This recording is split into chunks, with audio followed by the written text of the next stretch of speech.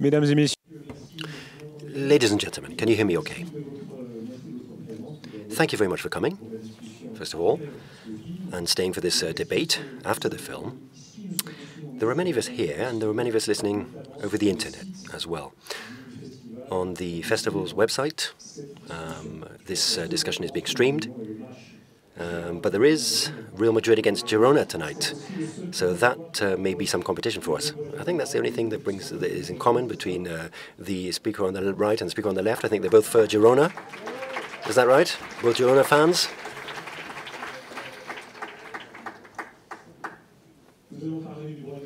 We're going to talk about the right of peoples to self-determination and who is entitled to self-determination. The Catalan crisis is going to be discussed throughout the discussion, but imagine that you know that it's a very powerful issue, and so we will be talking about Catalonia, but each of the speakers, according to their origin or sensibility, may share or reject other aspirations, such as Israelis, Palestinians, Serbs, Albanians from Kosovo, Kurds, Scots, the Jura region in Switzerland. It's a very long list, and the degree of passion or violence differs. We'll be talking about the right of peoples to self-determination, and many of these rights were established here in Geneva, as Philippe Motta was saying earlier on. So I propose to begin with that. Just a few words from each speaker on what they understand as the right of peoples, Catalonia in particular, speaking here in Geneva. Michel Calmy-Rey, you are a professor now, and so you're a university teacher, and you teach on issues very connected with this issue and other international affairs. And you have also had political experiences yourself, and others will remember that you were president of Switzerland. Your presence here, what does it represent in just a few words? Well, I would have preferred this debate to take place in Madrid or Barcelona, but Geneva is an important place, because Geneva is the capital of human rights. It's where we have the UN High Commissioner for Human Rights, the High Commission for Refugees, we have the Red Cross. So we talk about human rights here, and we are at a festival here, which is the International Film Festival and Forum for Human Rights. So we talk about respect for human rights. And I was concerned as to what happened in October last year in Barcelona and Catalonia more generally. I was concerned by the violence that was employed against people who simply wanted to go and vote or express their views. And people were imprisoned for that. So I think it's important to talk about these human rights-related issues here. And Geneva is also the center of arbitration. And the first arbitration, international arbitration, took place here in Geneva. It's a place where we try to find solutions to problems, where we try to ease tensions. And what we see between Catalonia and Spain today is that there are a great many tensions between legality and a certain idea of democracy. And I think this is the right place to discuss those issues and discuss how we can try to ease those tensions. Carlos Puigdemont, vous êtes le visage d'une revendication. Carlos Puigdemont, you are the face of an independentist claim, which is unique in Europe. What does being in Geneva and Switzerland represent for you? Well, thank you first and foremost for your invitation. Thank you for coming to listen to us. I fully subscribe to what I just heard. I would like it for this discussion to be able to be held in Madrid or in Barcelona under normal conditions. So what does Geneva represent? Well, normal conditions for democracy, where you can share views among people who have differing opinions in a civilized fashion, and through discussion, people can seek an agreement based on values which are very much exemplified by Geneva and Switzerland: respect, acknowledgement of the other, and the fact that everything must be worked on day after day. Nothing is written in stone. Geneva is the city of human rights. This shows a commitment to peace and mediation. So this is also an opportunity in the heart of this culture for mediation and respect for human rights to speak with freedom that would not be possible in Spain. I couldn't do this in Spain because I would be in prison. Thank you very much. I very much appreciate that you are speaking in French. The same is true of Xavier Vidal-Folch. Xavier is how it's pronounced in Catalan, n'est-ce pas? And it's Xavier in French. So, Xavier, since you are one of the major journalists at El País, and you are an opponent of independence, what does this discussion here in Geneva represent for you? Well, I'm happy to be here.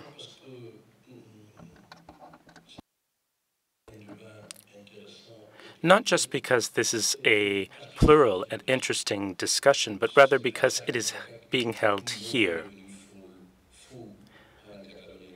Not everyone has gone crazy in Spain and in Catalonia. We discuss every day. We discuss on television.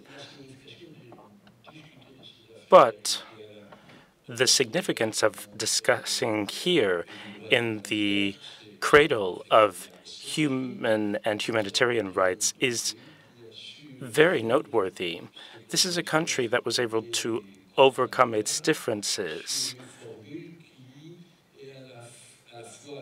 through a formula that consists in sharing power, but without suppressing anyone, and also showing cohesion and solidarity, but while allowing for everyone to show their distinctiveness. In other words, a federal model.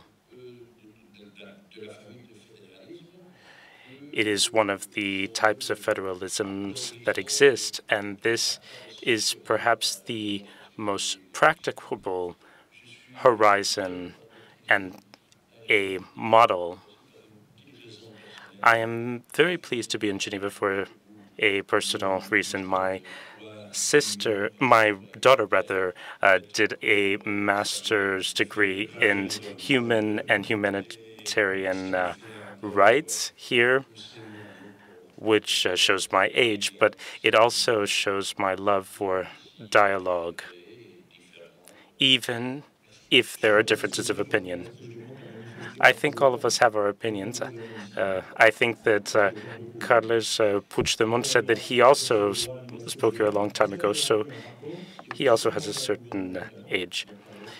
Now we will hear from Nicolas Lavrat. You had a report. You will speak on self-determination, but you will talk about the reason that you're in Geneva, in Switzerland. Thank you. That's right. It's very important here in the framework of this festival to talk about this very specific human right, the right to self-determination. This is a right which is designed to form a basis for dialogue and which underlies the democratic legitimacy of political authorities. And in the current structure of the international community, it's a human right that is problematic, because these fundamental rights are spelt out at international level, but states are responsible for implementing them. And the right to self-determination is a right to everybody, but can only be exercised collectively in the context of a self-determination project in which a people will take shape. So ask states to implement that right is a very difficult thing, because this right actually challenges the very existence of states.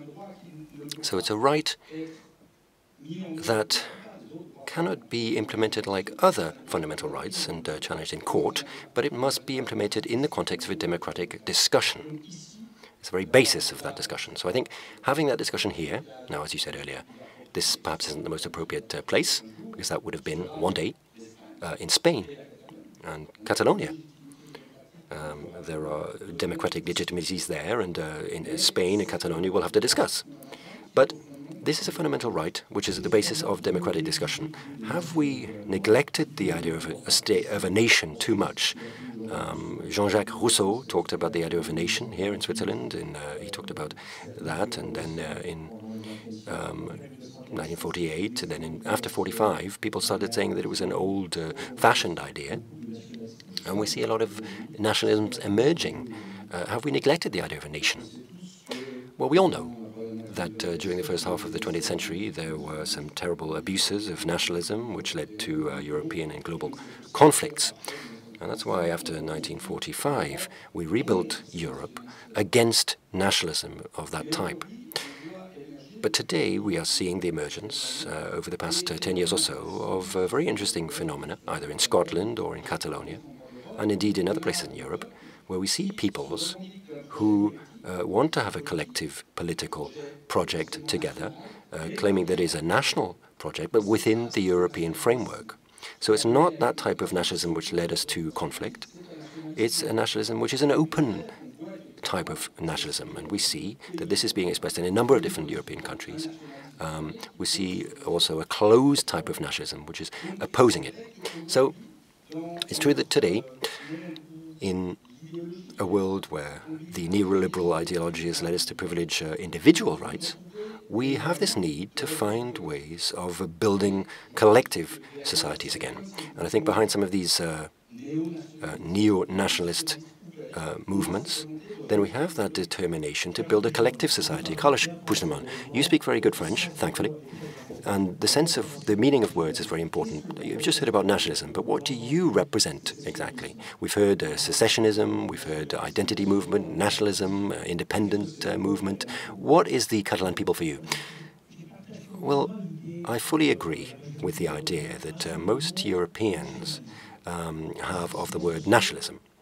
It's associated with war, xenophobia, and exclusion. So you're not a nationalist.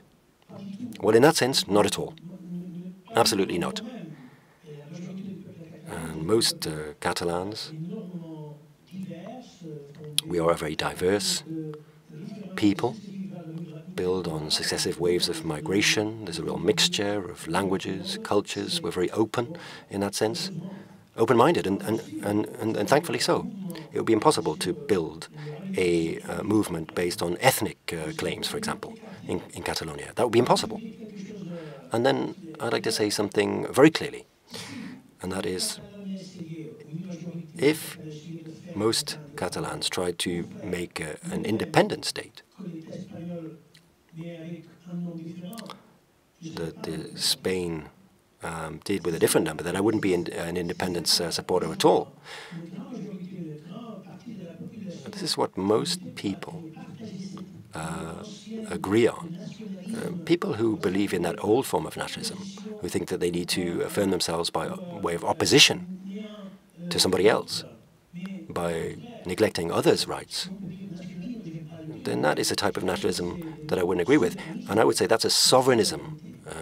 And I would agree, I think citizens are more important. You need to give them the opportunity to try to build a country together,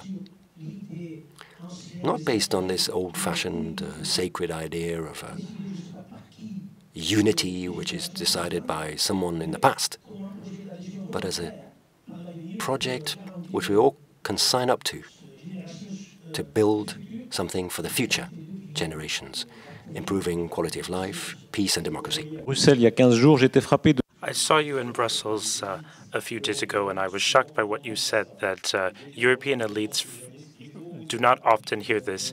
They often they say that, oh, the sovereigntists are scared, it's because of the crisis, etc. They turn a deaf ear. Puigdemont, well, I realize that we are challenging the idea of a nation-state with one language, one culture, one view of the world. But I think that a lot of us agree that that is obsolete nowadays. So I understand that some states could consider that a threat, but even if there is some resistance, that the revision of that model is inevitable. That idea of a centralized power which has a great deal of influence on all of our lives. Now we have a very globalized world where people speak many languages, and that no longer is applicable. Xavier, you are hearing that this is a non-identity-based, open Catalan sovereignty movement. Do you agree with that? What I have seen is that nationalists generally do not like to be called nationalist, be they Catalan nationalist, as you just heard, or Spanish nationalist, who in fact were partners for many years, and with a great deal of chumminess and intensity with Catalan nationalists until 2012. And what I have seen in Europe since the major recession is that there has been a mix of nationalists, either state or regional nationalist, and a certain type of populism. And this is something that you see everywhere. And this new creature, if you will, that you see in the UK, the pro-Brexit camp, you see it there. You see it in Catalonia as well. You see it in Italy with the Lega. This polarizes the situation. They have almost an anti-system discourse, or they ally themselves with anti-system forces, which is legitimate, although they don't like to be criticized for that either. And all of this leads to the use of a sort of new language to it's a way of reassuring people, making them feel better after the crisis. It's a way to offer them solutions and certainties. If it were just that, it would not be a problem.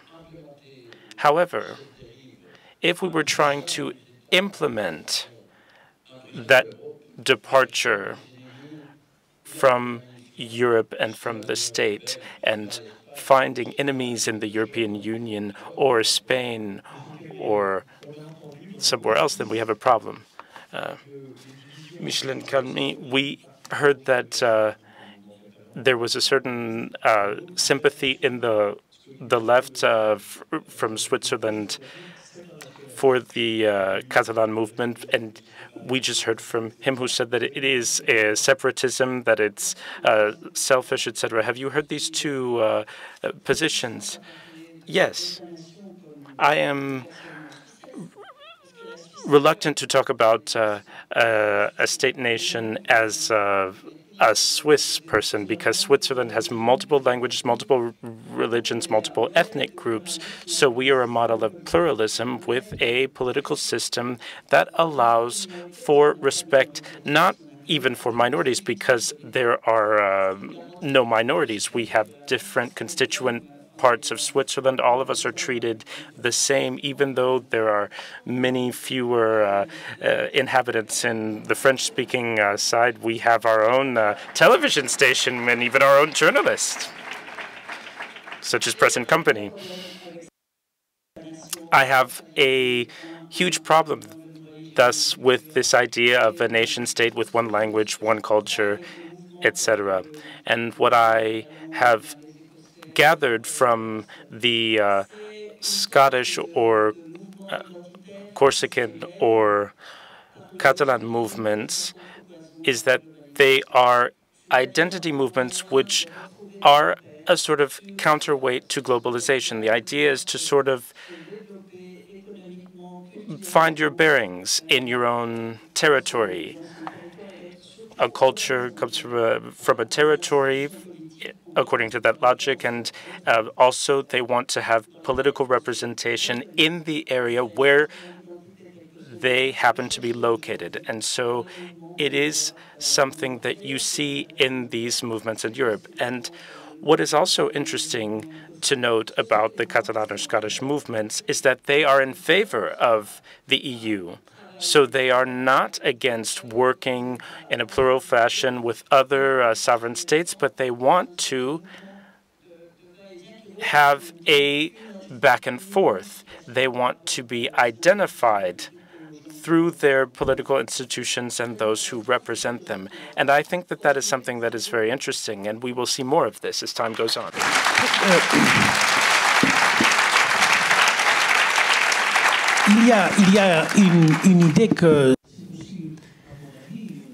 There is an idea which I believe is quite dangerous, and that is that there's a type of sacred unity as a sort of divine right that would give certain peoples the right to become a state, and others would be denied that right. Who decides who has the right to form a state?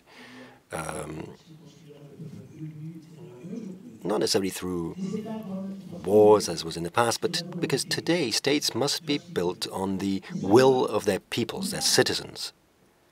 And that makes them legitimate and useful. And they can be improved as generations go by. There is no sacred unity. There is no religious conviction behind the idea of a nation. And some people say that there is in Catalonia, but this goes beyond democracy.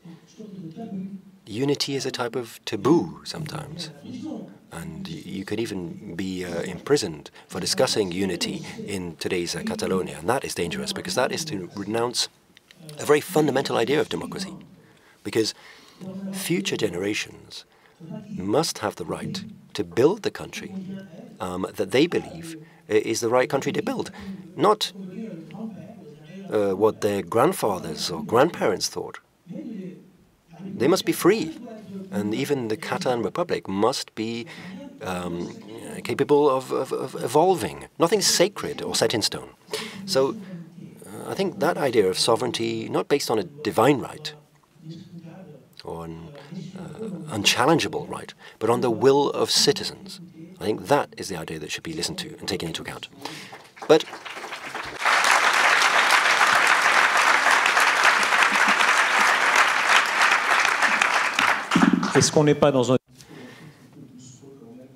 isn't that a little bit difficult to accept when you see the violence, the hatred on both sides?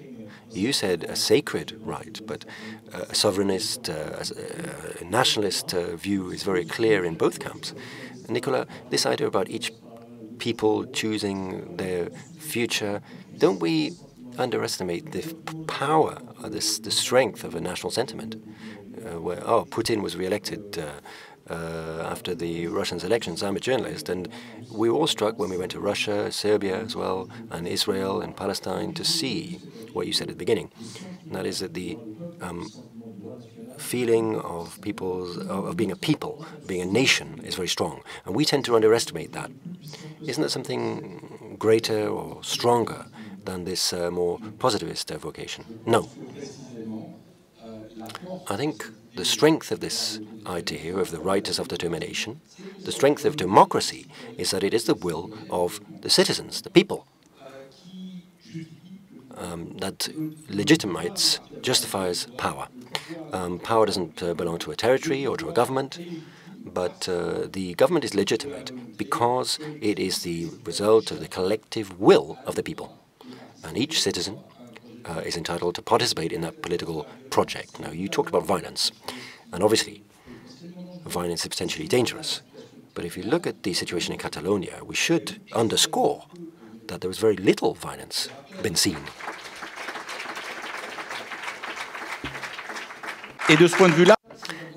So it's quite remarkable in that sense. Unfortunately, history shows, generally speaking, that after violent crises, the right to self-determination can be enjoyed.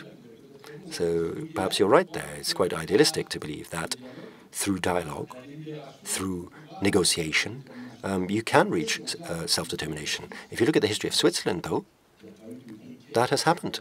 There were no violent conquests.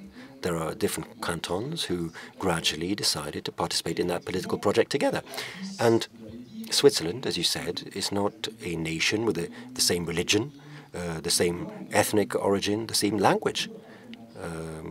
There isn't a Swiss language, really. There is a Romansh, though, but apart from that, we speak the Italian language, the French, the German. These are neighboring countries' languages. But we have the will, we have the determination to remain together, and that's respected. And I think that's a very important foundation to the state. And our country has expressed that will, and for a long time now has decided not to use violence against its neighbors. Okay, listen to the other argument. Nation-states who aren't really represented here.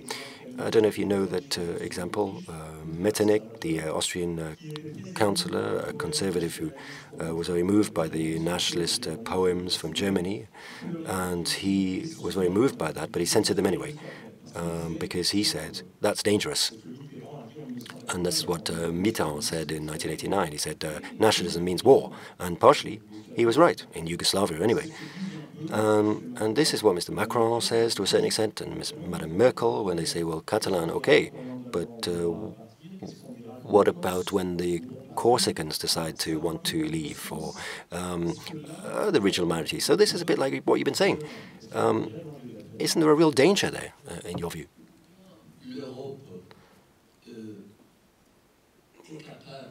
Well, is Europe in a position to accept, formulate, or translate politically this diversity in a unity of action? The principle of subsidiarity and so on. Or is Europe just going to enter into a decline? What this means is you need to counter movements that try to break the economic status quo or the social status quo. And there you see the problem of migration in Germany or in France. Or it's a problem for certain Germans and certain French people, of course. There isn't a Catalan movement either, by the way. There are different movements with different views. But the alternative for Germany or Le Pen's movement are reactions that are based on that philosophy of turning inwards towards a past identity, and they try to break a social model. And you see the same thing in Great Britain. So we need a deeper Europe where each of us can progress rather than looking ourselves in the mirror. So is the independence movement in Catalonia dangerous or not for you? Well, that depends. What does it depend on? Well, Catalonia has been a wonderful success, and so has Spain. Do you agree? Puigdemont, well, I'm not a historian. I can't say that. That depends. That depends as well, says the moderator. Let us hear what his argument is.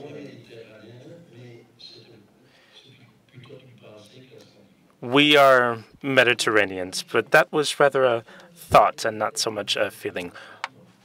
Spain, because Spain went from dictatorship to democracy in an absolutely brilliant fashion. Bon. Merci. Thank you. As I was saying, in a brilliant fashion, the 1978 regime, you learned how to say that in Belgium because you're using the French numbers, said the moderator. As I was saying, it was a wonderful regime because we created a quasi-federal system. We made a tax system, which indeed can be improved.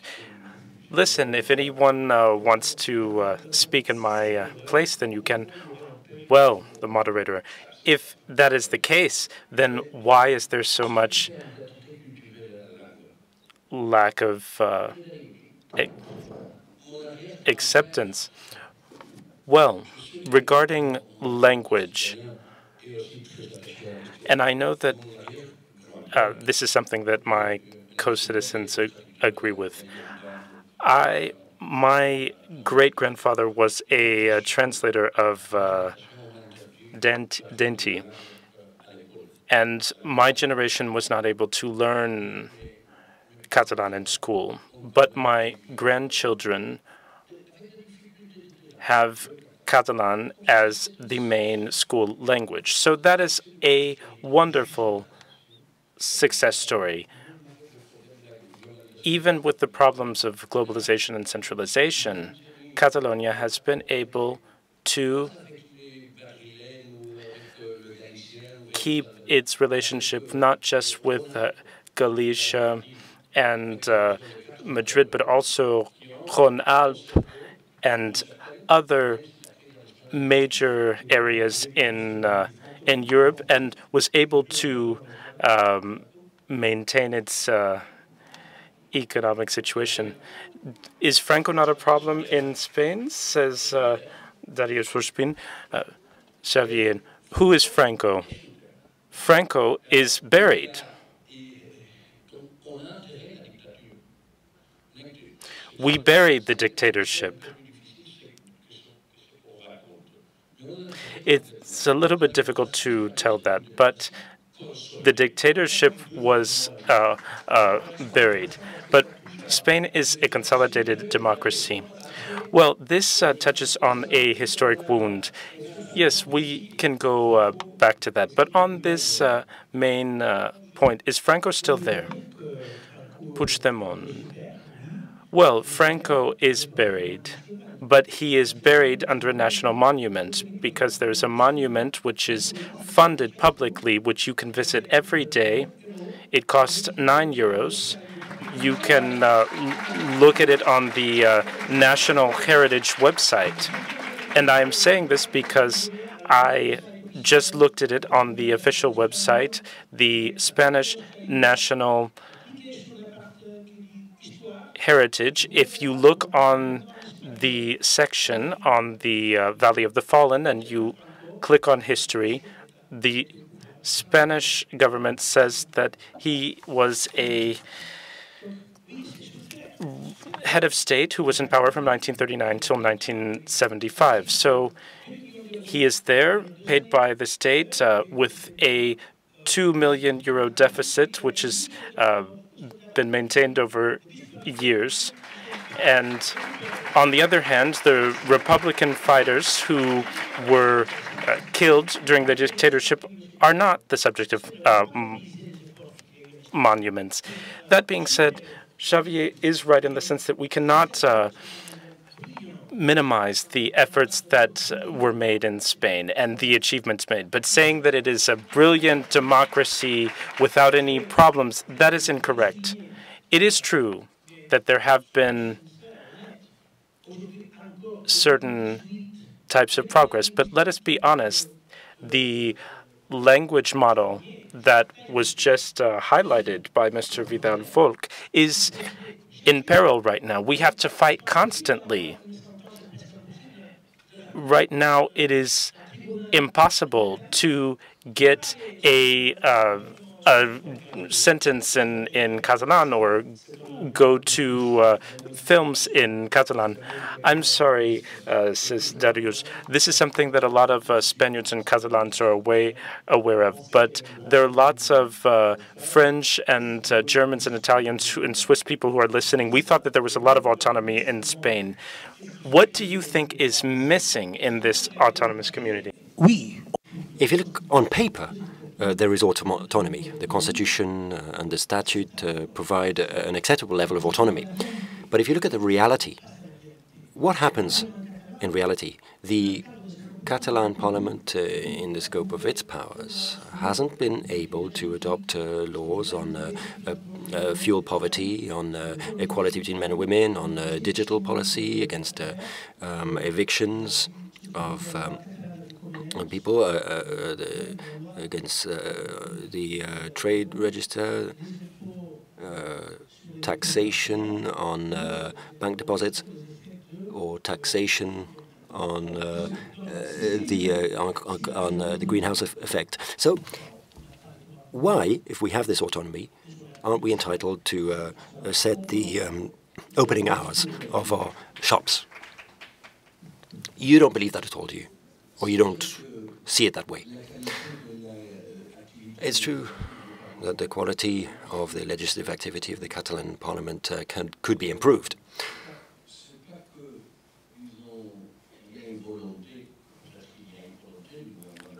There might be a policy on the part of the Madrid government, but that is another nationalist fringe. But sometimes legislation is adopted and it goes beyond the jurisdiction of the autonomous community. And then you can't turn around and complain because that is refused or rejected. Mr. Puigdemont, my compatriot, says that I was not very nuanced in my position, in what I said about the transition, and I can say that I have published books on this issue, and they were very nuanced, and I like to be nuanced in the way I approach things. You are entitled as a politician to criticize journalists, and journalists can criticize politicians. I have no problem with that criticism. But before being nuanced, should we also say, well, we've done a great job? Of course, there are difficulties. There always are, both internally within the Catalan side.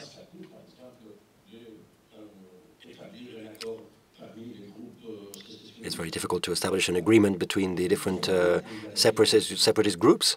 And they're still waiting for an agreement 3 months after the elections. And then between the Catalans and Spanish, of course, there are difficulties. But you need to work on these things. You need to try and improve the situation by pointing out what's wrong. I agree with that. But I do think the system is right. So you're talking about the Spanish state being the system is right. So is it possible to stay within the Spanish state and have the two flags? We'll talk about the jura in a moment. That's something else in Switzerland. There are many elements in common, more so than you might think. Two flags, the jura flag and the Swiss flag, that would be acceptable. Would it be acceptable to have the Catalan flag and the Spanish flag for you? Well, just to try to calm down the situation a little bit, I remember that Ms. Merkel was elected as Chancellor after 5 months of discussions after the election. So that's more or less the same time frame that we're looking at in Catalonia. And I would remind you that in Spain, they had to have legislative elections again for a second time because no agreement was reached to establish a government. So having said that, it's not a question of the flag, honestly. The flag isn't the issue here. Allow me to tell you a story. Many of my independent supporters have criticized this. I decided not to take the Spanish flag down from the Generalitat building on the 27th of October, and that was a conscious decision because at the end of the day, the Spanish flag is an important part of Catalonia because that's a symbol. And it's not a good way, by declaring a republic, to immediately do something that would attack an important symbol for many of my compatriots. But you did proclaim independence, so that's a strong symbol against the state. On one hand, you have the state, but then you have the tools of the state to manage your affairs, and then identity-related symbols.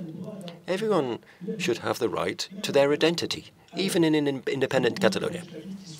Okay, let's move on to the issue of dialogue, if there is a possibility for dialogue. And we'll talk about a Swiss example. This made people laugh here, but let's talk about the Jura.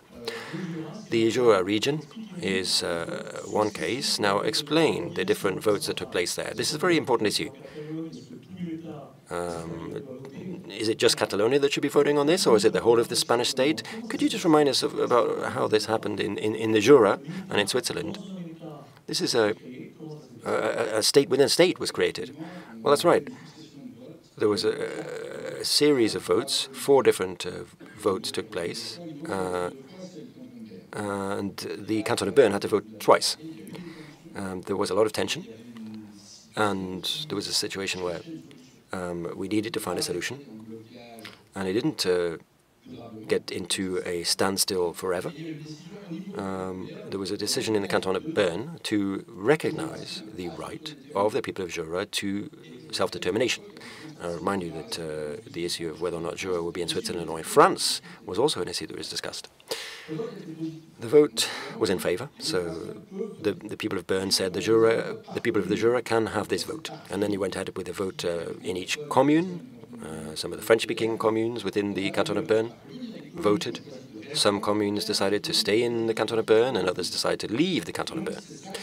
And that is what those communes will make up the future Canton of Jura. Now, this led to a new vote in the Canton of Bern to agree to accept that result, to accept the fact that part of the Canton of Bern would leave. And those communes got together and set up a new canton, which was the Canton of Jura. And when that was created, they adopted their constitution. We had to modify the Swiss federal constitution to recognize the outcome of that process. And then once again, the people of the Canton of Bern, not alone, voted, like the Canton of Geneva, the Canton of Zurich, and the other cantons, and they accepted that result. So it was a democratic process, but it wasn't a single vote. I think the idea that a single vote can sustainably resolve this type of issue is just too simplistic. Unfortunately, these processes tend to be very complex and long. Xavier, your reaction. I spoke to you on the phone the other day, and you laughed at this issue of the Swiss coming along with their solution.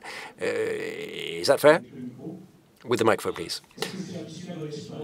Could you apply that model to Spain? Well, I think there are different traditions, of course. That's what you think.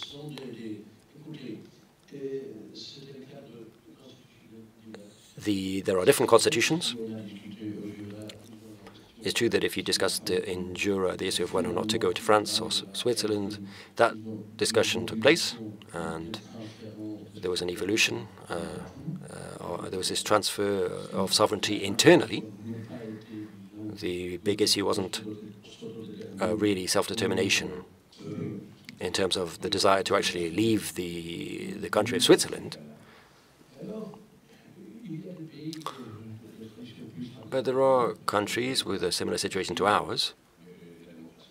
Switzerland has direct democracy, referendums, and they have referendums on virtually everything, and that's great. And I think it really is wonderful for Switzerland. But Switzerland is a very different country, and I think that's great. But the German constitution doesn't just forbid secessionist movements, but referendums are forbidden as well. The Italian constitution does the same thing. 2 rulings of the Italian Constitutional Court in 2015 were of that opinion, and in 2016. So we need to take that into account. And then, if you allow me, I just have another question I'd like to raise.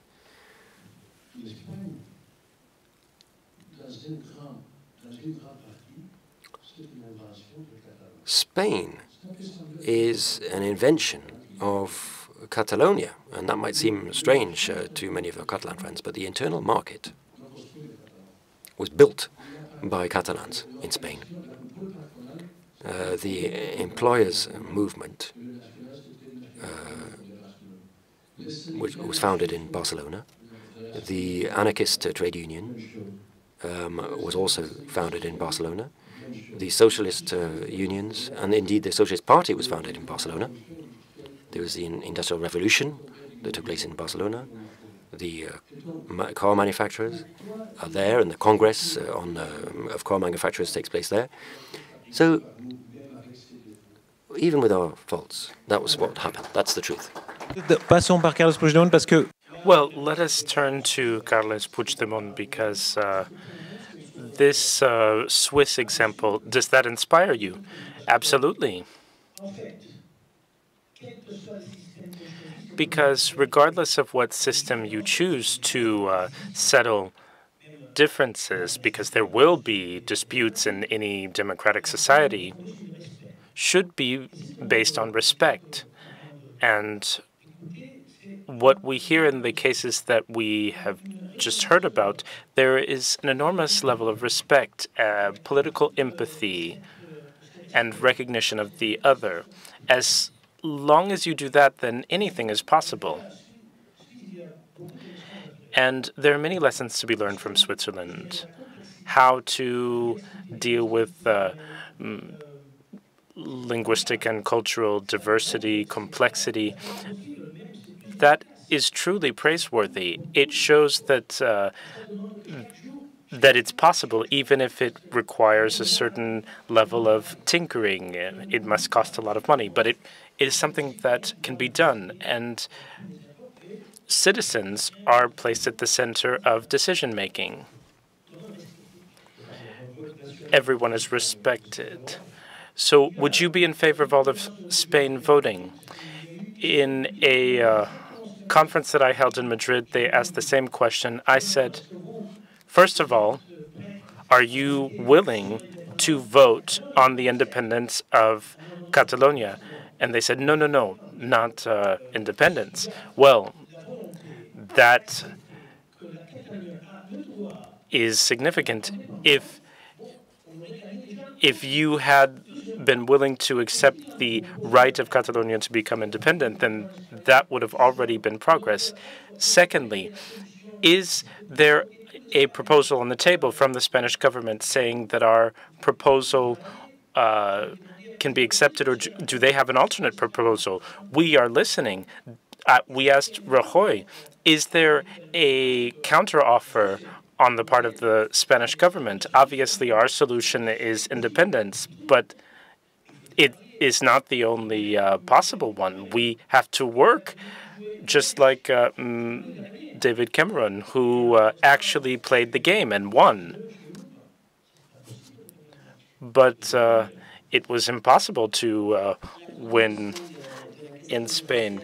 Ms. Calmy-Rey, yes, I think that when it comes to Jura and other self-determination processes or independence processes, is that they come after the end of a dialogue and an exchange, and after a collective political expression. And it might come after years, as was the case in Jura.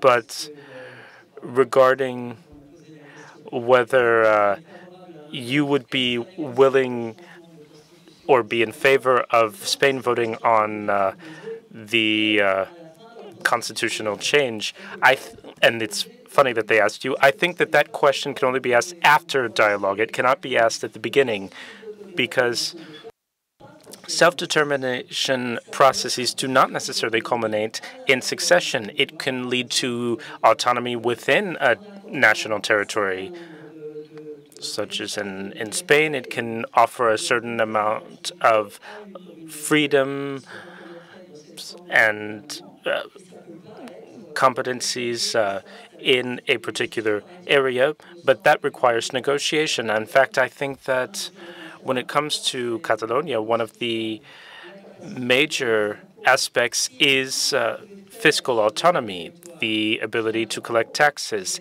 If everything that you do on your territory depends on what comes to you from above, then you have no autonomy to decide what you want to do. And that's no real autonomy at all. So we could look at how we establish a discussion and exchange between Catalonia and Spain before the idea of constitutional amendment could really be considered.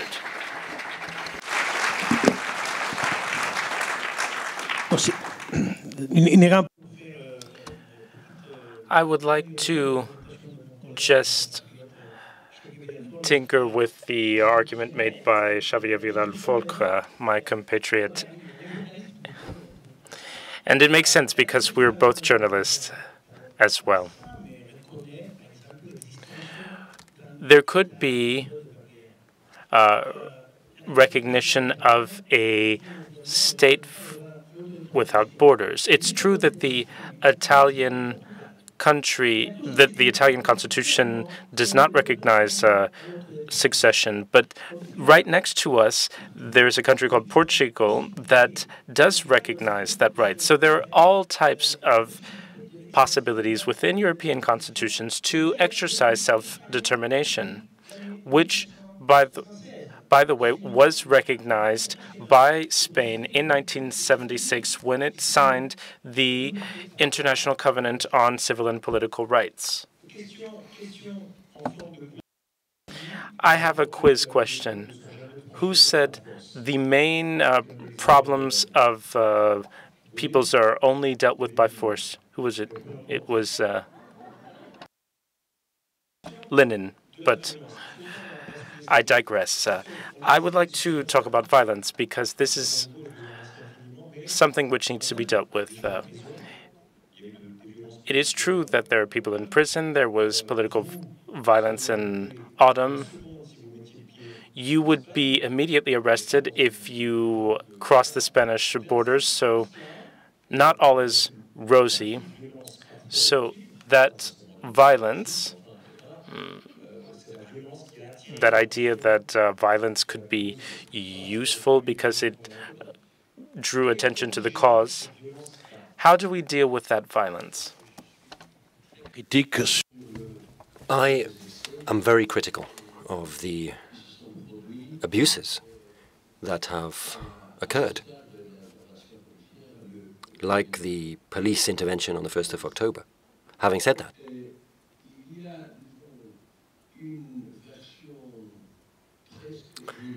there is a quasi-mythical version of the events that day, which forgets conveniently the slightly less serious abuses that were committed by the government of Catalonia, the predecessors of Mr. Puigdemont, in 2011, when on the 15th of May, the 15M movement overstepped the mark, and then after 2012, Este Quintana's eye was removed. Our autonomous police, very sadly I'm saying this, because they should have been an example of a new police force. Okay, well, we don't want to get into too many details, but you think that there was some provocation on both sides, is that right? The film tells a story which I believe is incomplete. Okay, on that very specific issue of violence, Carles Puigdemont.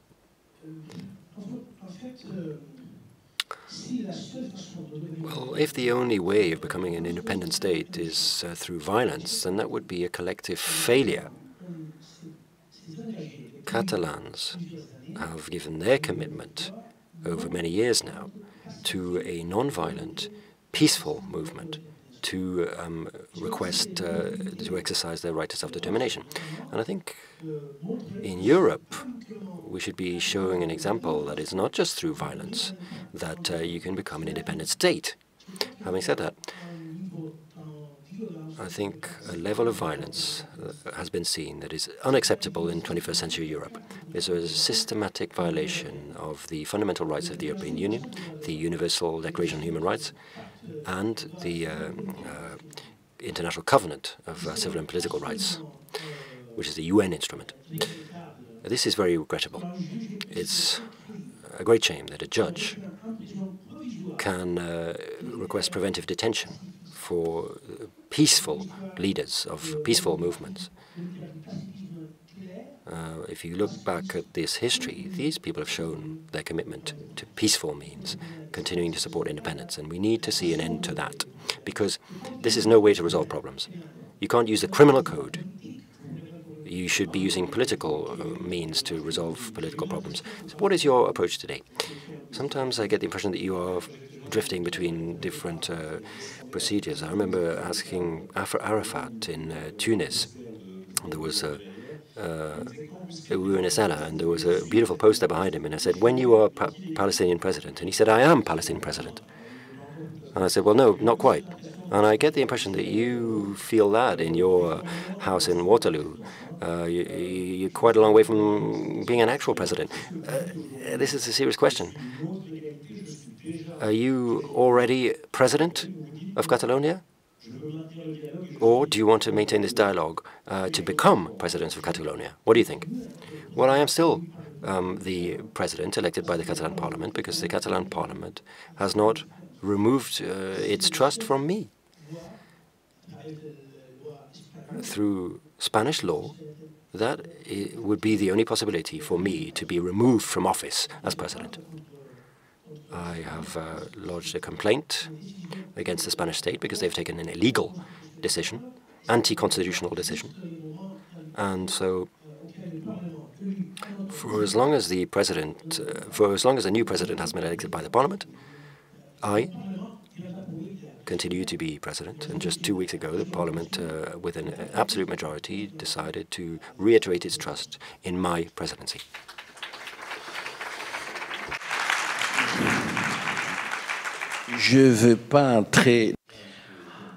I do not want to get bogged down in this point because I think that everyone, even when you are very much involved in these types of causes, that everyone has the right to their relics, if you will. But I think we need to be very clear-cut on an aspect. We have been very nuanced up until now, but I think that there is a radical aspect which absolutely must be clarified in this auditorium tonight. October 1st, which was a sad day on multiple levels,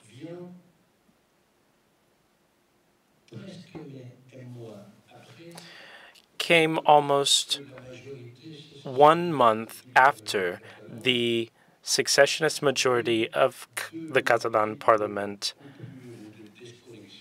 voted on disconnection laws, which were fundamentally illegal, not just under the constitution, but also under the Catalan Regional Charter. Procedure is key in democracy. To reform Catalonia's regional charter, you need a qualified majority. Article 222. And this, however, was decided upon by 51% of the parliament. So this was a legislative coup d'etat, which went against the Constitution and the regional charter. The Constitution, which was accepted by more than 90% of Catalans in 1978.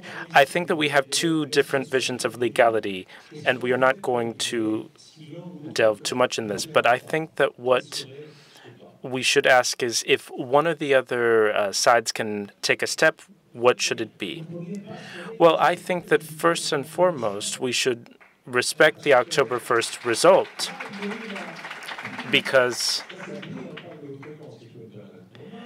that's not exactly a step, that would rather be a step for the other side to take. Well, that would be a good start, because of course they should also release the political prisoners and let those who are exiled to return. That would be very good for both Spain and Catalonia, because it is a political anomaly currently. It is saying that it's a crime to allow for the Catalan people to decide on their future. And so we should definitely resolve that situation.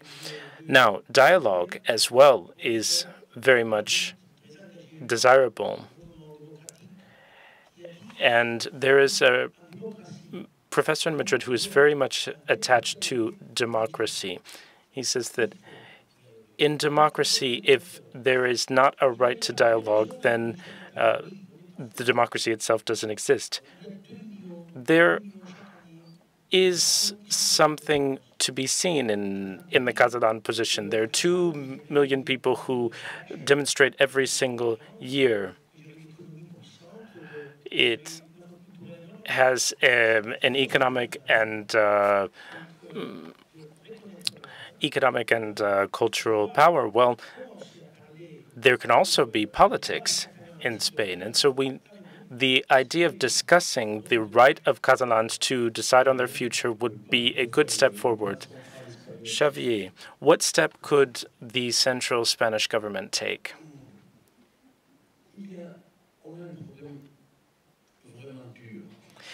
Well, we have an extremely difficult predicament. Namely,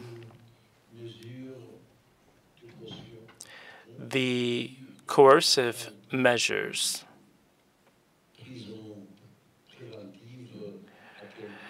and I'm referring to remanding politicians into preventative custody. I have said on multiple occasions that this can be criticized, but these are the judges who drafted the orders to send them to prison. And in a democracy, you cannot say, oh, the government should release people from prison or facilitate their freedom from prison.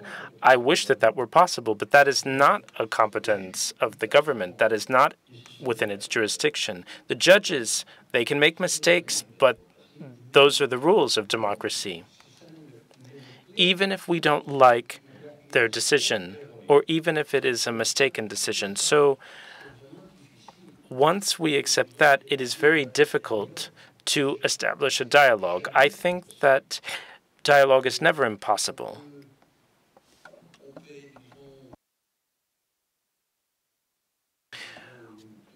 We could say to the public prosecutor that they should be more flexible.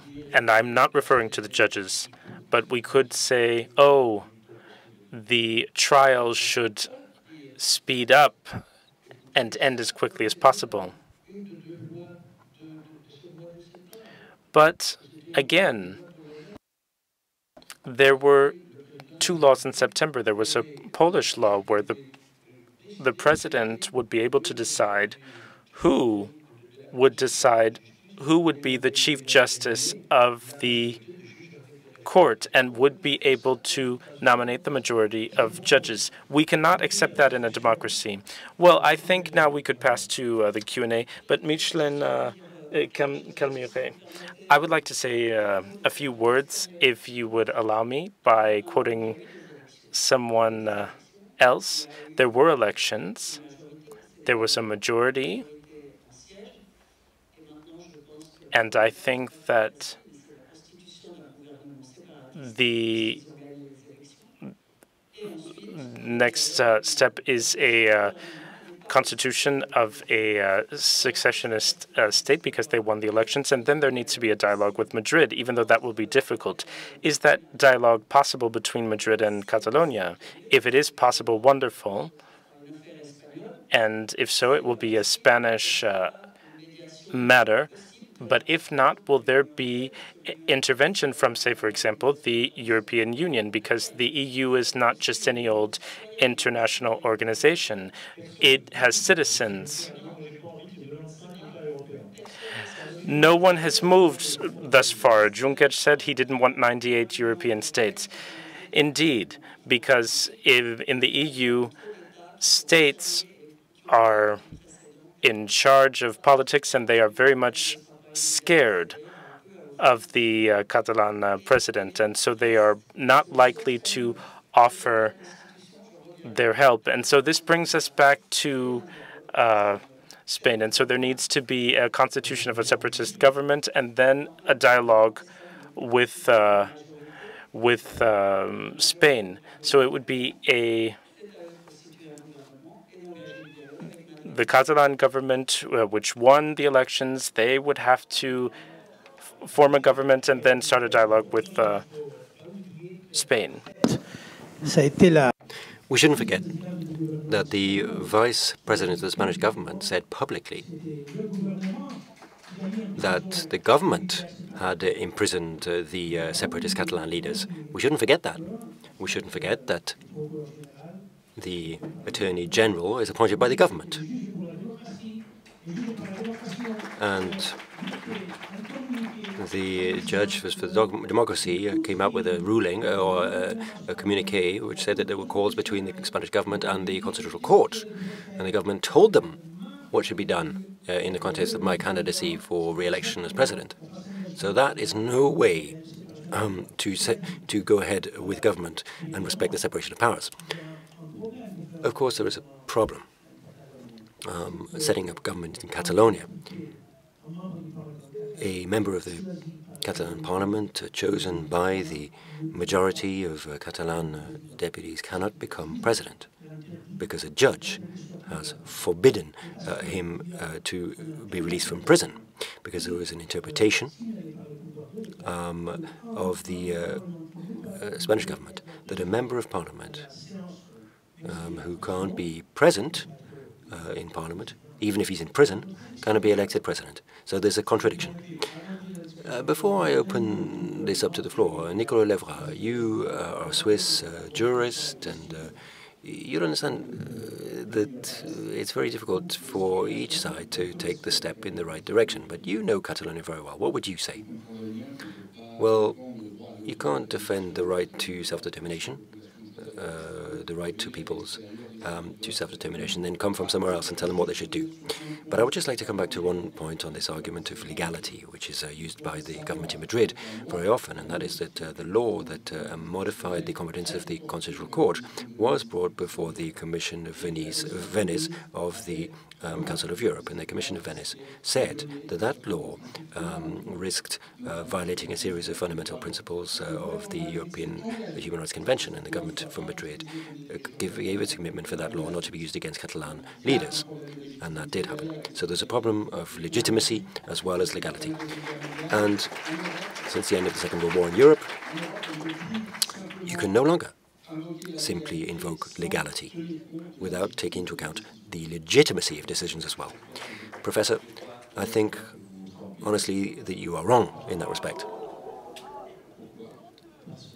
Because the Constitutional Court did not use the new powers since the reform that were criticized by the Venice Commission.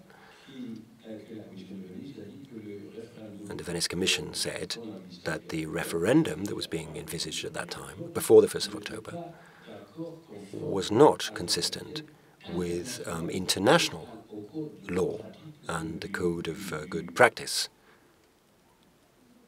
of the Venice Commission of the Council of Europe. They criticized rulings of the Constitutional Court, but they drafted those rulings without using the powers that were criticized by the Venice Commission. I'm sorry, I have to interrupt you because quite clearly the solution will not just be a legal one or a legal one. Clearly, there are other elements that need to come into play. Well, there are two legal views clashing here. No, I think we all agree that dialogue must take place within an institutional legal framework. Oh, maybe not. Well, I will just remind you that as President of Catalonia, over the past 2 years, I've asked for dialogue. There was a Catalan government asking for dialogue, and that wasn't enough to set dialogue in motion. So there's no guarantee that if we set up a new government, then Madrid will decide all of a sudden that it would like to have a dialogue, which it hasn't wanted over the past 2 years. I would like to open up the discussion now, so please do not take up too long when you have the microphone, and please be courteous and show respect to the radically different positions up here on the stage. Please raise your hand, and please do ask a brief question, and I would ask you here as panelists to respond fairly briefly as well, so that we can have an interactive discussion. Yes, Professor, go ahead. Merci beaucoup. Thank you very much. I have a question. Self-determination is an expression that's very curious, because to be a state, you have to be recognized. So after you become independent, will other states recommend you? Because this was the situation with Kosovo. Not every state recognized them. Et si je me permets, sous question, sans déformer votre question. Yes, and if you would allow me to ask another question, it didn't seem like people were running to help you. Well, this is the case of every previous independence. This is what happened with Slovenia, for example. They said, we would never recognize you, and 6 months later, it was recognized. So it is true that at the beginning, there is no country that recognizes independence. It is a process. But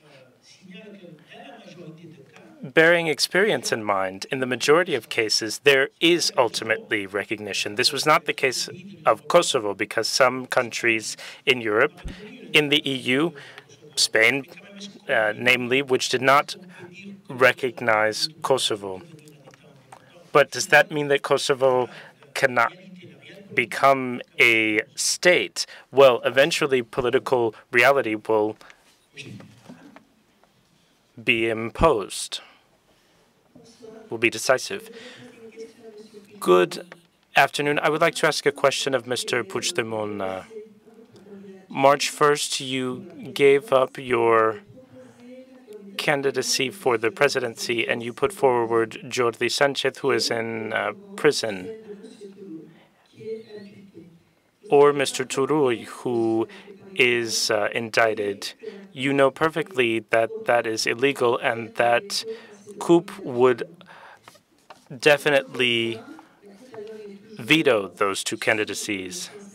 Catalonia, meanwhile, is still under the effects of Article 155, which means that there is still no government. Do you think that this helps Catalonia's economy, that it eases people's sensibilities, and that it helps Catalonia overcome its division? Well, I didn't put forward Mr. Turull. I put forward Mr. Sanchez. And it is not actually illegal to put forward a member of the Catalan parliament who has all of their parliamentary rights, because there is no sentence saying the opposite. He has every right to be elected president.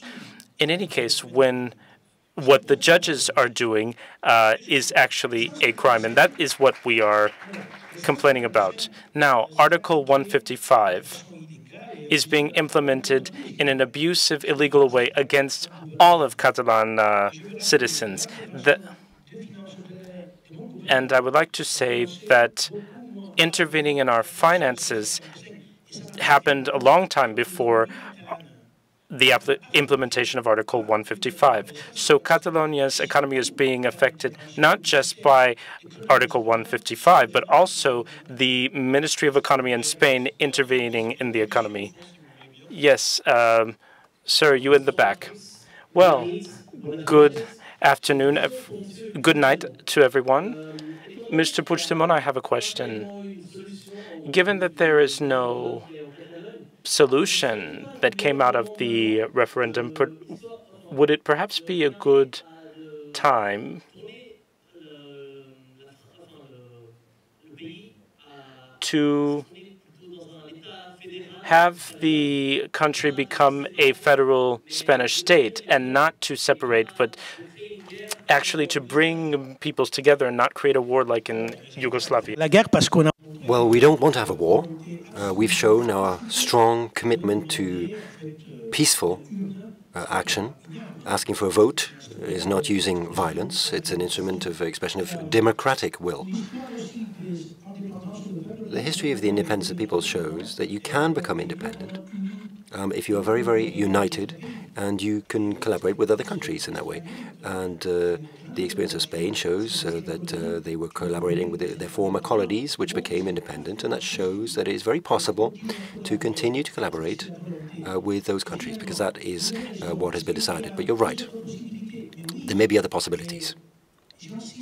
But what I would like to say very clearly is that has Spain done its duty? Is there a plan for the future of Catalonia that we can discuss about? There is a plan for Catalonia. We are proposing a state. That's our position. And I've asked Mr. Rajoy on several occasions, do you have a plan that we can start to discuss for Catalonia? And all he said is the current status quo. But it's clear that the status quo doesn't work. So there's a political problem. So, of course, you're right. We need to explore other possibilities, but they're not on the table. Thank you. You will have the opportunity to ask questions in a moment. Please. Good evening. I have a question for you, Mr. Puigdemont. In a hypothetical independent Catalonia, would you, in a hypothetical independent Catalonia, Mr. Puigdemont, would you agree to have independence referendums in regions? And what would be the limits to that? Would you have a referendum just for Girona, for the small villages, for a bakery in a maire? This is the model that we were talking about earlier with regard to the Jura. Each commune would vote. Well, I support the idea that nothing is sacred, nothing is set in stone. If sometime in the future a number of citizens in a particular place wanted to organize such a referendum, then I am convinced that they should be entitled to do so. And they shouldn't be put in prison for asking for that. I think that's very, very important. And secondly, we shouldn't forget that the Catalan parliament has already put that idea into practice, because we approved the Vidal-Folch law with which is very important. It's a language that belongs to the Occitan family, and it was recognized. The right to self-determination of Vidal-Folch was recognized. Merci. The lady in red. Good evening to everybody. Thank you very much for coming. I have a question for the professor. Do you think that what the police did in that school was democratic when they broke the windows there? And Mr. Puigdemont, I think you're alone, but I support you as a Galician in your approach, because Europe, for me, is not a Europe of peoples. It's a Europe of technocrats. And that's why peoples should start to come out into the streets. And that's why I'm hopeful, because in Spain that's happening. Women are coming out to the streets, pensioners as well. And so who do you mean by professor? There are lots of professors up here. I think you're the professor, Nicolas. I think you're the professor tonight. So, no, I think you're the professor, actually. La violence policière. So police violence, was that democratic? That's a lady's question. Well, I think, as I just said, I think there were abuses, unacceptable abuses.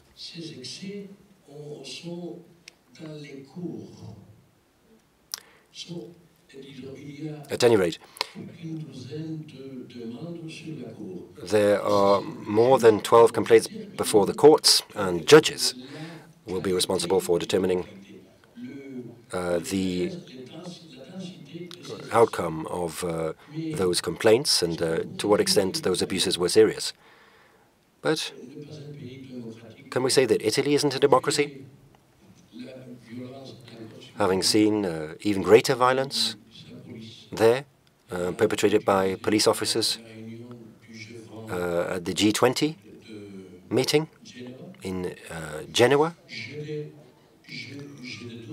I don't think we can argue that. I think there are different democratic models, and they can all be improved on. There are always mistakes that are made. But what's important is that there are methods and tools for correcting those mistakes, reviewing them, reviewing the political mistakes, and moving forward. And elections are an instrument or a tool. They can also be used to correct those mistakes. Do you understand that in Europe, we are struck by the degree of tension in Spain when your king, for example, clearly takes up a position which is against the Catalan independence movement? Irrespective of who is right or not, in Europe we say, well, there again, in Western Europe, there is a nationalist issue which hasn't been resolved. There is verbal violence, and all of this is very surprising for us. Well, if there hadn't been two anti-constitutional laws adopted that were inconsistent with the statute, then that intervention by the king wouldn't have been required. Secondly, what the king said, I think, is a democratic doctrine of the rule of law. That's not what you believe, Mr. Puigdemont. And that is clearly acceptable. But I would have liked the king to talk more specifically to the people who are represented in this audience tonight and say that he was the head of state of all of them, and therefore that he had sympathy for all of them, even if he didn't agree with a particular region. I think there was also a question from Mr. Puigdemont on the European issue. Oui, gracias. Yes, thank you very much. I also believe in a Europe of citizens. That is my homeland, the Europe of citizens. We must not underplay the crisis that Europe is going through. We have to deal with it because there is generalized discontent, and I am very much concerned because some people do not share the same idea of democracy that our ancestors have worked to build. And it's something that we have to deal with. We should not talk about populism because there is an expression of generalized discontent, and that's something that we need to address. There is a growing distance between European institutions and citizens, and that is not a good development. We have to correct it. Anyone else? Yes, sir?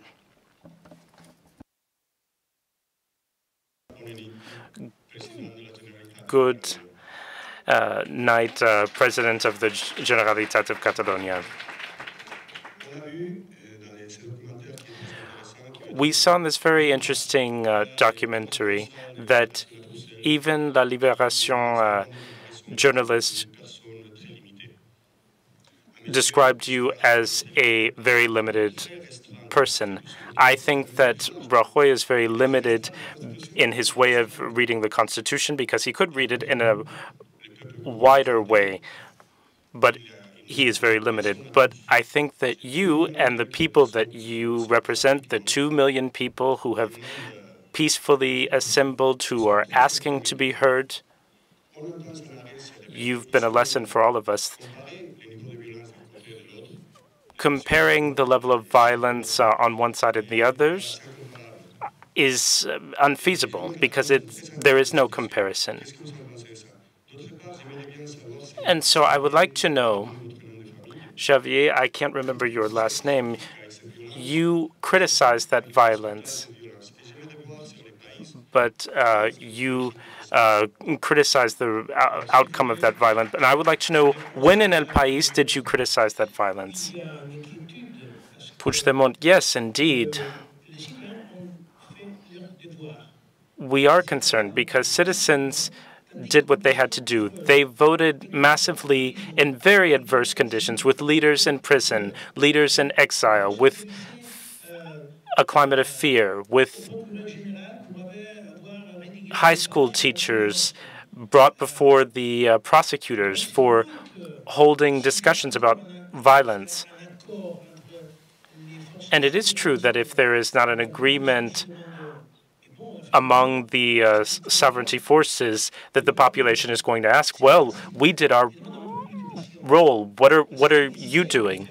But it's not that easy because we are trying to acknowledge the need for there to be a government to start working immediately, while at the same time respect the outcome of the vote in December. In other words, this clear majority in favor of the Catalan Republic. Xavier, when did you condemn violence in El País? I don't remember the exact day because I don't have the article in my back pocket. But at the end of February, I published 3 pages with a colleague, which was called The Erosion of Institutions. It had 3 columns, and it criticized the arbitrary actions of the police. If you want a copy, I will gladly send it to you. We can still take 1 or 2 questions. Perhaps you, sir, wearing white.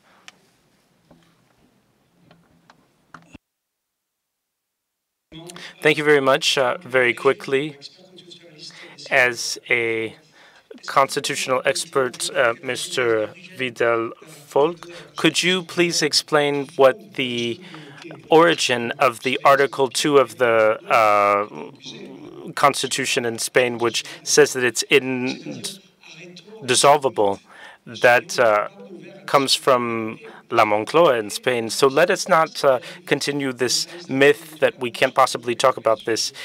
And furthermore, I would like to talk about the editorial line of El País, because I grew up with El País and I loved it. But I've seen that there are a lot of comments which are not just critical, but actually have been quite insulting, which has led to more independentism. I know people who have become independentists just because they kept reading El País. Thank you. Xavier. Xavier. The first question was about the deterioration of El País, which has not been objective enough. Did I understand you correctly? Yes, well, I think Article 2 of the Constitution is not exactly a candidate for a Nobel Prize for literature because it's very repetitive, etc., and badly written. But it is an imperfect expression of the agreement that was made in 1978. On one hand, we are not going to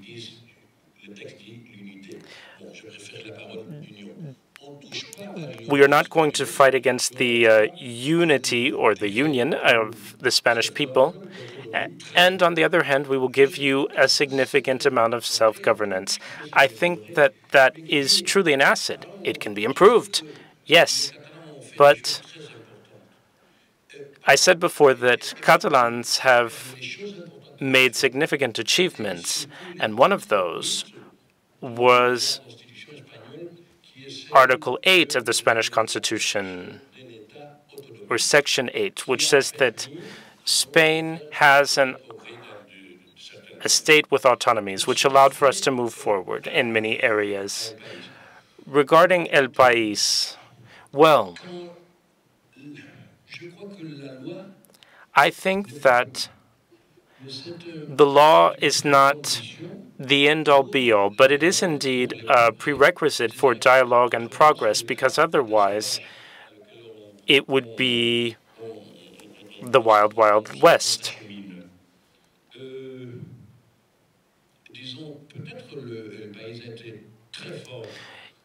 Perhaps El País has been quite harsh in advocating for this idea, but we cannot break the democratic law. We cannot break the Constitution, and we cannot break the regional charter.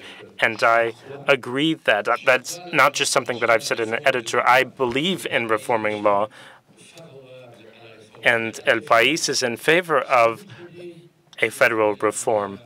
But if you look at an editorial that I just came out 2 weeks ago, it's called "Language of Spain."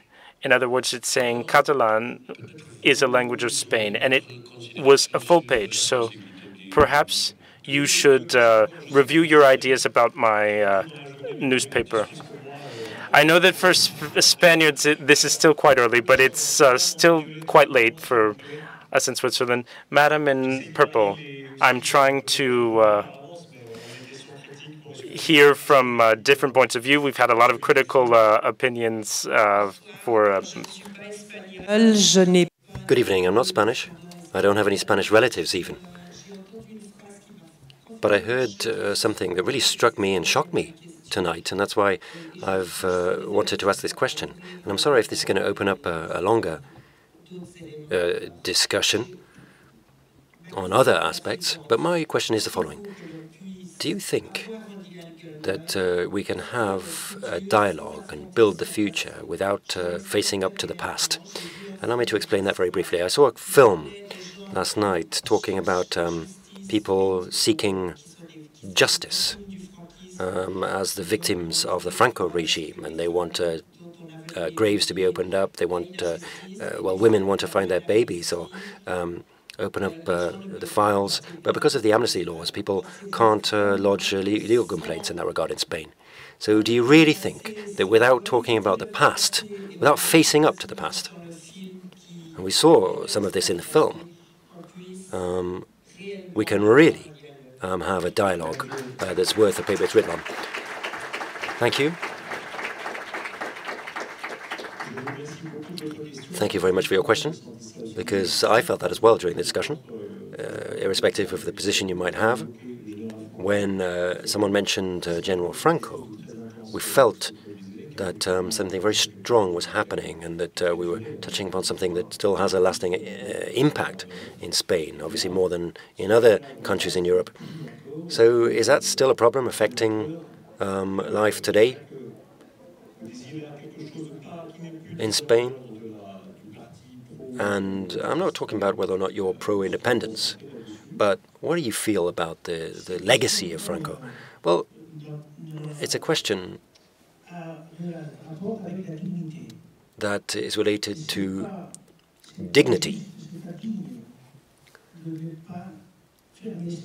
You need to deal with the wounds of the past, to be dignified, and it's unacceptable that there are thousands of families in Spain who still don't know the whereabouts of the remains of their grandfathers, fathers, or brothers. That's just unacceptable.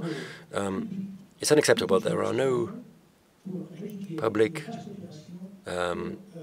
spokesmen out there leading campaigns to recover the memories of those families.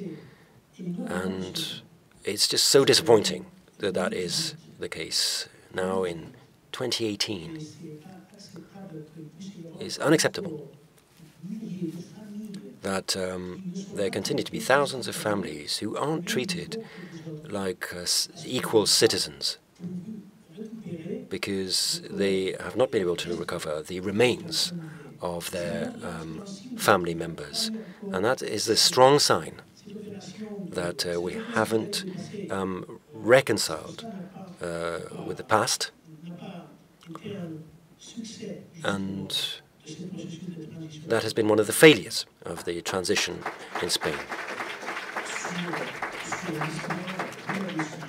You also suffered from the history of Franco. When you heard that question, what is your reaction?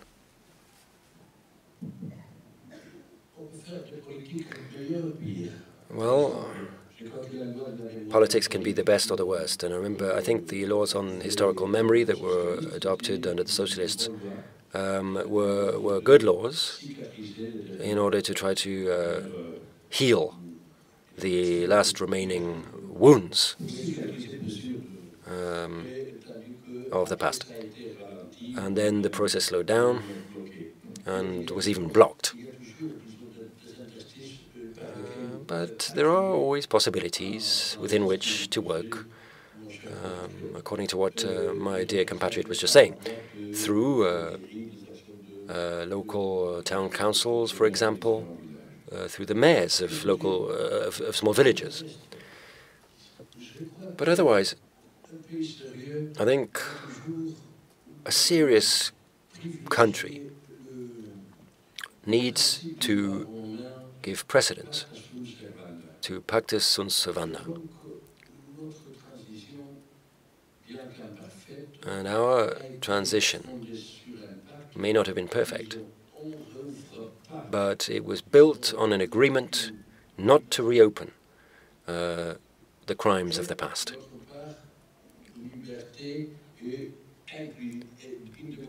And to create an inclusive, open democracy for all. And I think that agreement has worked reasonably well. And we should go forward on the basis of these laws of historical memory.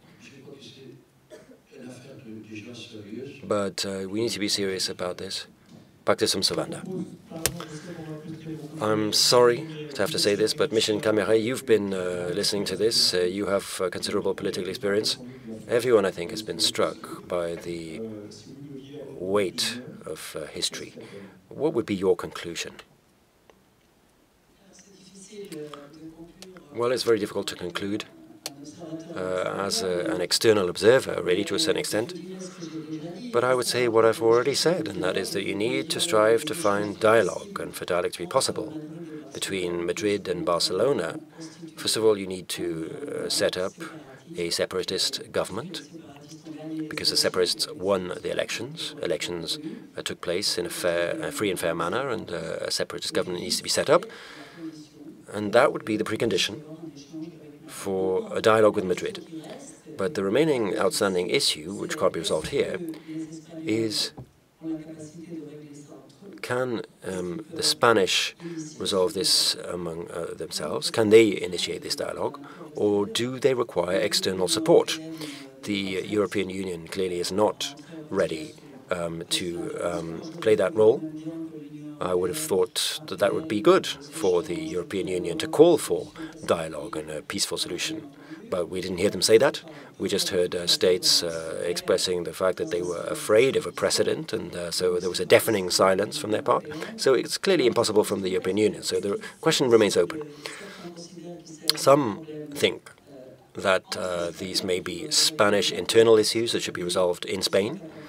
That would be the best solution, in my view. And I think that they have enough political experience to do that. But get into a dialogue without preconditions and with a determination to succeed. Because I think the solution for Catalonia isn't succession, but greater autonomy within the framework of the Spanish state.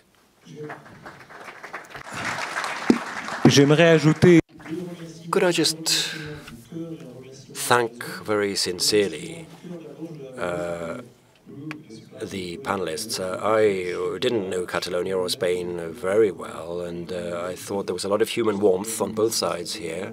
I saw a lot of camaraderie, and I thought that this was a very generous and polite discussion, and I recognized many people in the room who were Catalans and Spanish, and I thought that this was a very emotional time.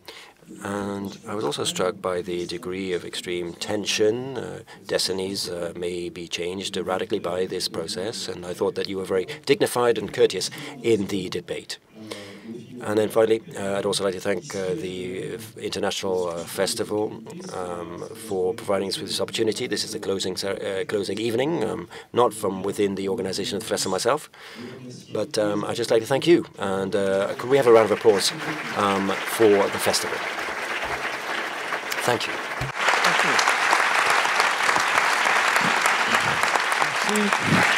Merci. Merci à toutes, merci à tous. Thank you. Thank you all.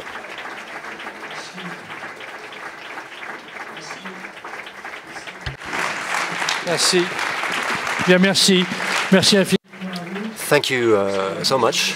This is the end of the festival, the International Film Festival and Forum on Human Rights. I would like to thank the whole team of the festival.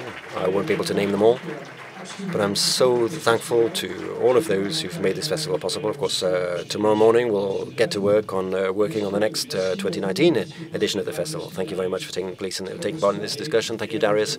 Have a wonderful evening, and see you all again soon. Je vous présentais Anne-Claire Adet. Anne-Claire Adet, who is my deputy at the forum, Isabel Gatica, of course.